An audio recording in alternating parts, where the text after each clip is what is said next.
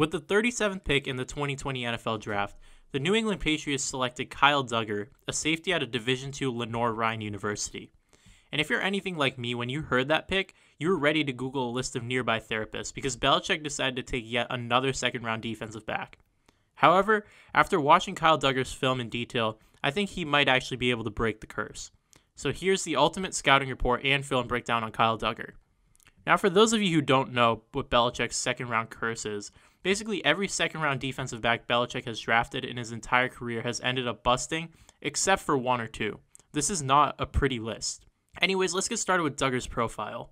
Kyle Duggar is 6 foot 2 inches, 220 pounds.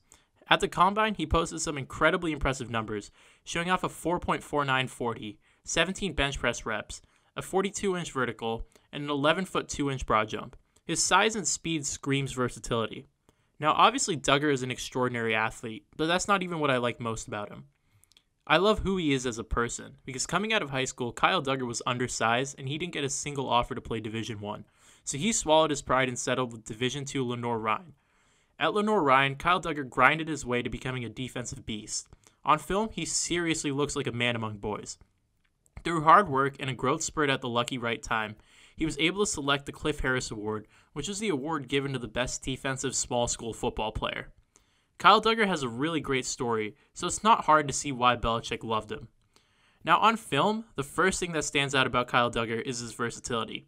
In all the film of Duggar I watched, he lined up in 4 major positions: a box or stick safety position near the first down marker to protect the first down, a single high safety, which means he was the last line of defense up top isolated, a linebacker, which means he was near the line ready to stop the run or cover a running back or tight end, and even as a slot cornerback, which means he was lined up against a wide receiver inside. That kind of versatility seems to be a theme in Belichick's drafting strategy this year, so of course it started with the very first pick. Duggar was able to show a promising skill set between both the pass and the run games, so let's start with the sexier of the two, his pass defense. Watching some of Kyle Duggar's initial film, I was a little bit skeptical about his coverage against D2 guys. So when I saw him light up the Senior Bowl in pass coverage, I knew he was the real deal. Kyle Duggar spent a good chunk of snaps in man-to-man against Adam Troutman, who, if you don't know who that is, he was Pro Football Focus's highest-rated receiving tight end in this year's tight end class. From the very first snap of the game, Duggar showed the speed and hip fluidity to cover both tight ends and running backs step for step. There's a couple plays here that I really want to emphasize, starting with this one. This play has Kyle Duggar lined up as the Sam linebacker over Adam Troutman. His job is, again, just to play straight-up man-to-man coverage. Given that this is cover one man, Kyle Duggar's goal here is to play with outside leverage to funnel any deep seam routes into the safety helping up top. The route Troutman actually runs here is a deep crosser across the face of the cover one safety, which is a route that works pretty well against cover one, especially if it's a speedy receiver running it. Guys like Tyreek Hill have had a lot of production in the league with it, just because if the primary cover guy has outside leverage, the receiver can sneak through to the other side of the field and use the cover guy's leverage against him. Of course, the counter to the speed necessary from the receiver to do this is, well, more speed from the defensive back. Kyle Duggar does a great job of keeping his hips square till the last possible moment, and then he makes a little bit of contact with Troutman, and he stays with him step for step right on his back hip. This is perfect for him, by the way. The QB throws a pretty decent ball to Troutman, actually, because he throws to Troutman's leverage, but Kyle Duggar does a phenomenal job of getting his arm over Troutman's arm and blocking him from finishing the catch. This specific technique is a technique that the Pats love from their defensive backs. Now, this next play was easily my favorite Kyle Duggar play on film. Once again, Kyle Duggar is lined up at Sam linebacker straight up over Troutman, and he's playing straight man-to-man. Adam Troutman's route is a flat route. Now, there's a receiver here lined up in a tight split, so when he comes up, he's going to act like a natural pick to try to slow down Kyle Duggar just enough to fall behind maybe a step or two, and that's all it should take. Because if Troutman's a step or two ahead, he should be able to get the edge and get a touchdown. Now, Duggar is a little bit slow to start off here, but because of his absurd explosiveness, he manages to catch up, and he ultimately brings Troutman down short of the goal line. Looking at the actual tackle, though, is what impressed me. Duggar not only wraps up Troutman, but he's also able to get his hand on the ball and basically tackle the ball. Troutman can't extend the ball over the goal line because of this, and it reminded me a lot of a play that Patrick Chung made against Jesse James in the 2016 AFC Championship. Despite all that I like about Kyle Duggar in the pass game, he definitely does not come without his flaws. And these flaws mainly stem from his lack of competition in college, which kind of allowed him to get a little bit bored, sloppy, and complacent, really. For example, I noticed that he could sometimes seem a little too eager to open his hips early, especially in off-man coverage, which he could afford to do because he just could out-athlete whatever D2 receiver he was covering.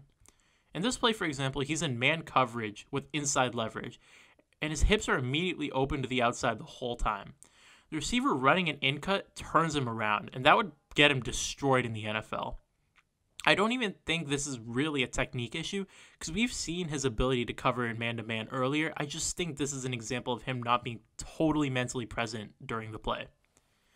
Another criticism I have of Kyle Duggar in the pass game is that he does basically what I do when I play intramural flag football.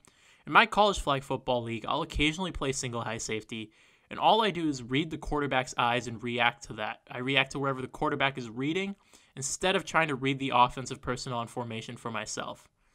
It works fine when you play against lower level quarterbacks like D2 QBs, or in my case, Jimothy from organic chemistry class, but it kind of just shows Kyle Duggar's strategy was more reactive than proactive, and that strategy doesn't work against NFL quarterbacks who will look you off like crazy.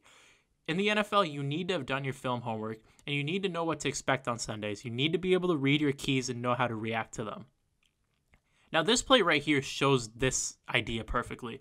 Kyle Duggar is lined up at box safety and zone coverage, and he gets caught trying to read the quarterback's eyes instead of analyzing the route pattern and the developing crosser in front of him. Because of that, he's a tad late. But again, his athleticism allows him to just zoom over to the receiver. Now, he gets a lucky pick here, and the burst to take it to the house is awesome, of course. But again, this won't fly in the league when it's a faster game. Now, aside from these flaws, he had a few miscommunications in the Senior Bowl. I'm not going to go into too much detail into those because those were two isolated incidents with a group of people he's never played with before. But it's definitely important for me to mention at the very least. Let's shift gears now and talk about his production against the run. Kyle Duggar's size allows him to get near the line, get down and dirty, and take on some bigger blockers. And when it comes to taking on those bigger blockers, Duggar has some pretty good technique. I love how well he uses his hands to engage and to release off the block on his own terms, as well as how relatively accurate his hand placement is. He's usually the one to get hands inside first. He shows some good play strength and technique the whole time, and he's a fairly safe player against the run in general. This really isn't too much of a surprise considering run defense is one of the first traits Belichick looks for in a defender. He wants his defensive backs especially to be able to tackle dependably. Another aspect of Duggar's game that I absolutely love is his constant presence near the finish of the play. He does what I call quote-unquote meeting the pile. When you're watching safety film in general, it's pretty easy to get bored for like 90% of the plays because they're usually not involved in the play. In fact, you can barely even see them on screen. Safeties are the last line of defense. So one thing that I really love to see from a safety is when they go out of their way to get themselves involved. When a safety consistently displays a high motor to sort through trash and to clean up plays, I get really excited. Now, obviously his effort didn't always lead to a tackle, but he still showed off his motor really well. Duggar almost always made an effort to at least be around the finish, and that's a huge positive for him in my book. Now, the next few plays were plays that I felt were really important to mention when talking about Kyle Duggar's flaws in the run game. In his game against Tusculum, I noticed a really weird missed tackle. It just seemed uncharacteristic. Duggar is lined up as a stick safety in the middle of the field, and he does a great job of seeing the run play develop, and he even identifies the cutback lane correctly and approaches it. But he doesn't do a great job of filling it and finding enough depth. He tries to square up, but he's shooting like a missile, and he's not really in control of his body, so he isn't able to actually square up his hips to make a proper tackle. He gets a little too aggressive and just tries to go for a highlight, blow him up play for loss of a yard instead of just a safe wraparound for a 1 yard gain. And as a result, he just flat out whiffs. He throws his upper body and his lower body, no control. Now, I wish his troubles in cleaning up cutback lanes like that were an isolated incident, but it happened again in the Senior Bowl. In this play, Kyle Duggar is a sandbacker again, protecting the backside of the line. He does his job decently well, and again, he identifies the cutback lane correctly and tries to fill it, but again, he isn't deep enough in the lane, so he doesn't have the angle to cut off the inside juke. Now, most importantly here, I want you to notice how his feet stop.